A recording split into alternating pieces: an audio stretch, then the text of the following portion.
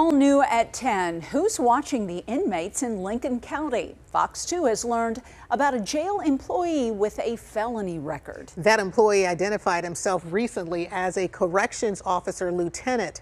Fox Files investigator Chris Hayes sits down with the sheriff to get answers. This jail employee wearing the Lincoln County Sheriff's Office hoodie is a convicted felon. Listen to this inmate. After a February 2024 arrest, he appears to recognize the worker as someone he's seen in jail before. You a police? I'm CO, Lieutenant. You're CO, Lieutenant. I know you've been to jail before.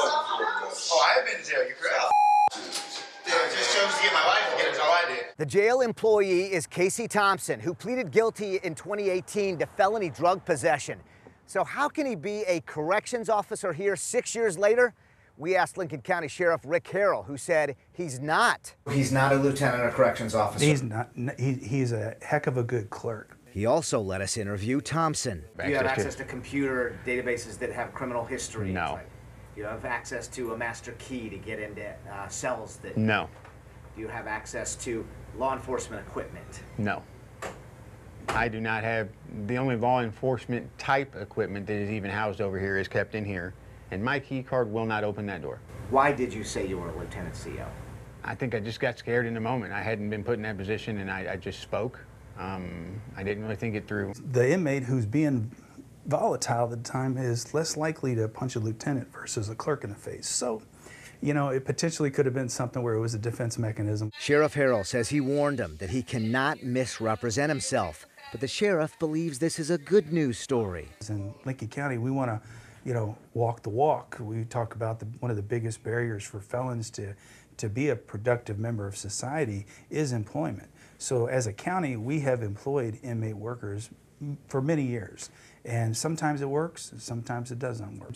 And I think Casey Thompson is so far, he's one of those people that we can look to and say, that's what's possible. Which brings us to another question. Thompson's salary at $48,000 is $6,400 more than every corrections officer. The sheriff said that pay is based on multiple clerk duties in which Thompson is running at least 3 departments: kitchen, commissary, and procurement.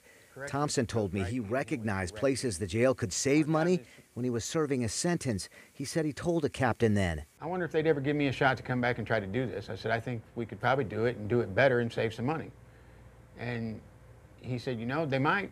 I'm shopping 4 to 5 vendors for each one of those every week. We are shopping price to try to get the taxpayer the most bang for their buck. The sheriff said Thompson recently found $80K in savings in the kitchen alone, which he says allowed recent pay raises for corrections officers from $13 an hour to $20 an hour. He was one of the people that did the work, that found the money and saved those dollars in order to get the salary to what it is today. Thompson says he's learned his lesson about how he identified himself that February day and that it will not happen again. For the Fox Files, I'm Chris Hayes.